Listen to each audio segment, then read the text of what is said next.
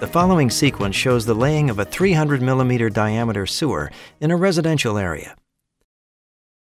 A guided auger boring machine from Bohrtec with a novel steering technology called front steer is used. The sewer is to be installed 4 meters below ground level in a non-displaceable mudstone from a circular working shaft. Traffic is unaffected, and the new line can easily pass beneath existing services. Damage to the roots of trees and brushes is avoided by the use of this method. After the machine is set up, the guidance system is installed. The theodolite with its electronic camera is mounted on a height-adjustable support, independent of the machine.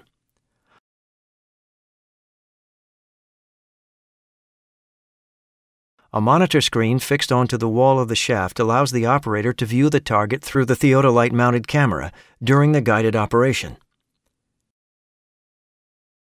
With the help of a steering and control panel, showing the position of the front steer, the operator can perform steering movements.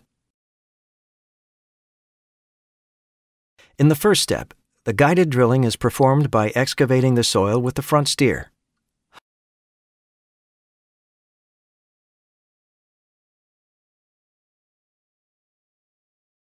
Hollow augers transport the excavated soil to the working shaft. The camera on the theodolite can view the LED target on the cutting head through the hollow augers, and the crosshairs in the monitor screen indicate the correct alignment.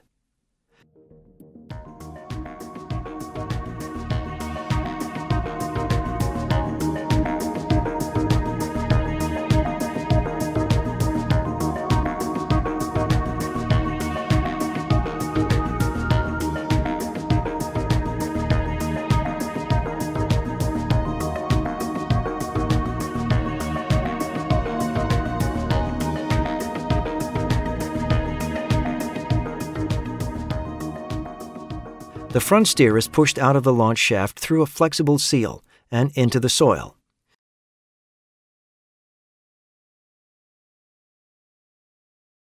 Steel casings are added and jacked into the ground.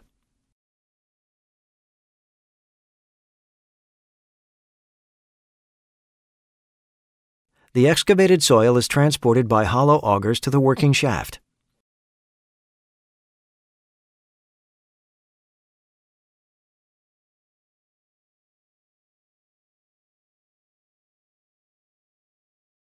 The excavated material that is conveyed out by the hollow augers falls into the muck skip in the working shaft.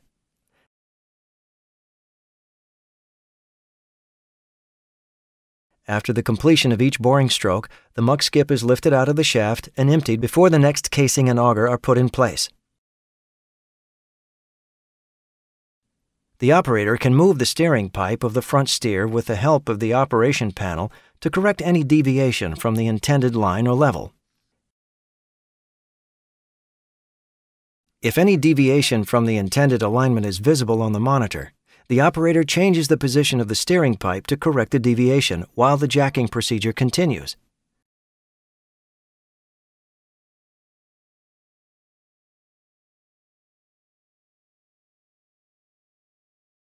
The inclined position of the front steer creates a reactional force from the surrounding soil to achieve the steering correction.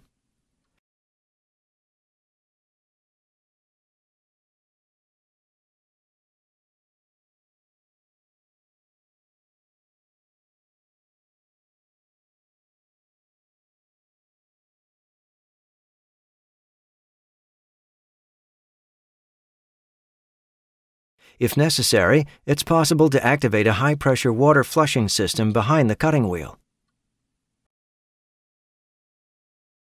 After arriving on target at the reception, through the seal, the front steer is disconnected and lifted out of the shaft.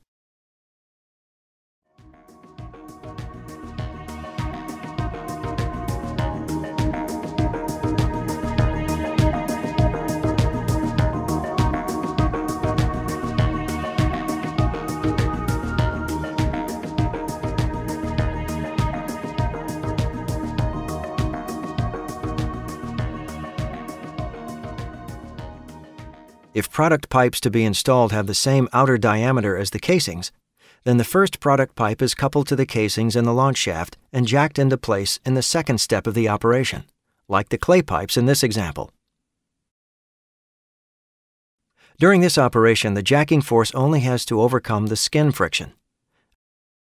As the product pipes are jacked into place, the augers and casing are disconnected and lifted out. When the last casing reaches the reception shaft, the jacking procedure is completed.